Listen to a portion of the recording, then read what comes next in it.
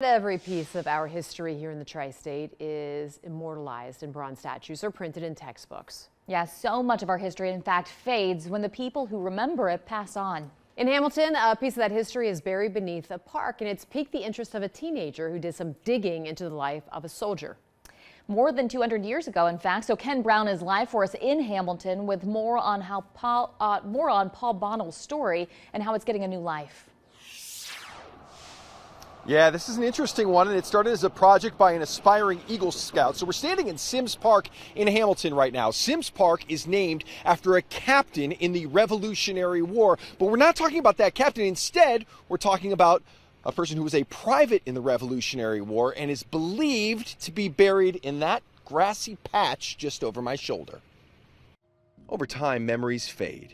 They weather and decay. The monument remembering Captain John Cleves Symmes is no exception. Cracked and fading, it stands as a tribute to a Revolutionary War veteran in a space that was once a cemetery in Hamilton. You drive by it every day and you're just like, oh, there's a park. But I mean, there's people still buried there in unmarked graves. Zach Kramer is a life scout, and as a project for the Scouts, he's been researching the life of a Revolutionary War veteran, but not Captain Symmes. Instead, Private Paul Bonnell, a name you won't find in your child's history books, but he's a man who lied about his age to enlist at 15 and returned after his first tour of duty. He turned in his pension. He said, I don't want this anymore, I want to re-enlist. Ended up being shot in the head by a musket ball, and then came out, and then he was like, I want to re-enlist again, and he fought again, and he fought in both the Revolutionary War and the War of 1812. In Kramer's research, he learned Private Bonnell is buried in the old 4th Ward cemetery next to his wife Mary. The graves there were later dug up and moved to clear the way for the 4th Ward Park and eventually Symmes Park.